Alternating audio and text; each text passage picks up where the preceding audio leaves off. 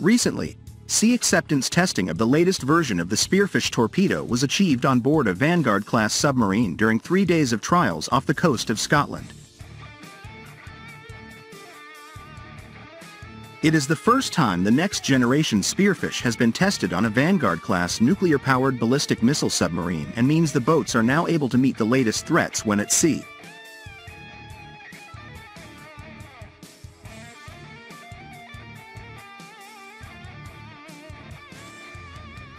Spearfish has been the Silent Service's weapon of choice for nearly 30 years, capable of destroying frigates, destroyers, and large warships, as well as hostile submarines.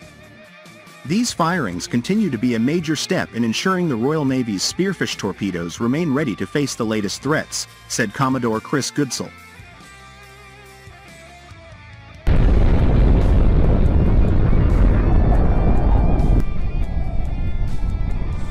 This modernized and improved variant, known as Spearfish Mod 1, features a new warhead, a safer fuel system, a smarter electronic brawn, and a fiber optic guidance link with its parent submarine to improve its accuracy and lethality. The trials underscored the performance with the ability to integrate the new torpedo with the combat system of an operational submarine.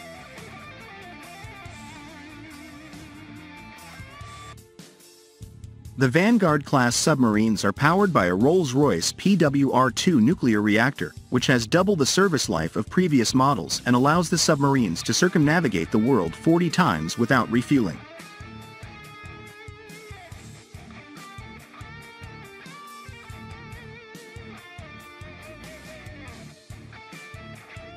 The submarine's propulsion system includes 2 GEC steam turbines linked to a single-shaft pump jet propulsor, providing a maximum submerged speed of over 25 knots.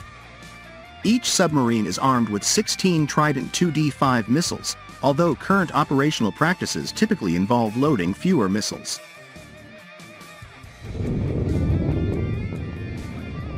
The Trident missiles are equipped with multiple independently targetable re-entry vehicles, MIRVs, capable of carrying nuclear warheads to targets over 7,000 kilometers away.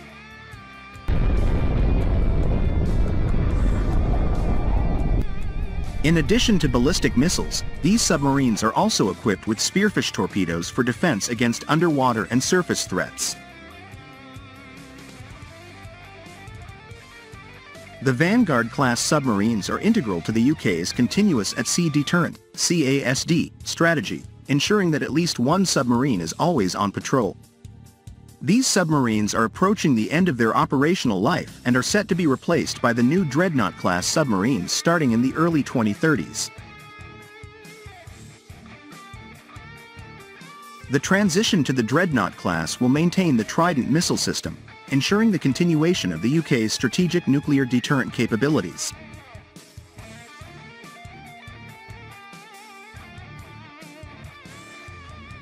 The Spearfish Mod 1 is an upgraded version of the original Spearfish torpedo, developed as part of a £270 million program launched in 2009 to keep it effective as the Royal Navy's primary conventional weapon in its submarine fleet.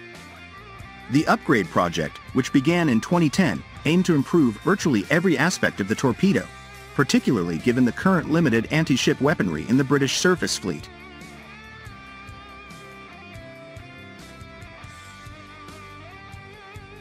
Key improvements in the Mod 1 include an advanced homing system and a high-bandwidth fiber optic data link, which allows the torpedo to be wire-guided by commands from the submarine's combat system. This command wire, capable of extending up to at least 30 kilometers, permits changes in target, depth, and range restrictions, and enables it to ignore countermeasures.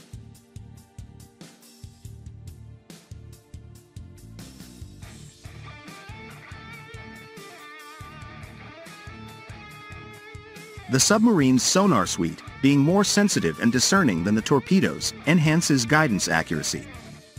If the wire is severed, the torpedo will continue its mission autonomously based on the last programmed parameters and can use its active sonar if necessary.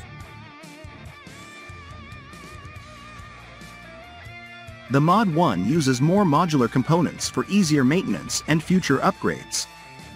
The warhead has been replaced with a safer insensitive munition from TDW, which is resistant to shock, blast, heat, and fire.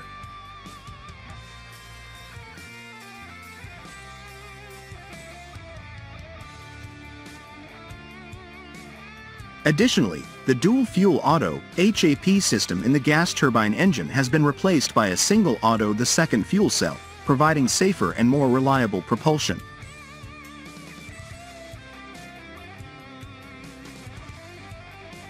Extensive deep-water trials have validated these improvements, and the Mod 1 is set to be fully operational by 2025, with an expected service life extending into the 2050s.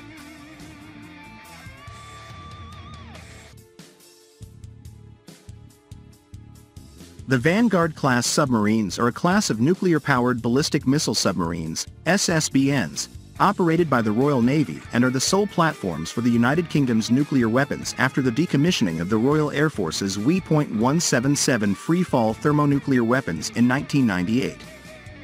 Introduced in the 1990s, they were designed to replace the Polaris-equipped Resolution class.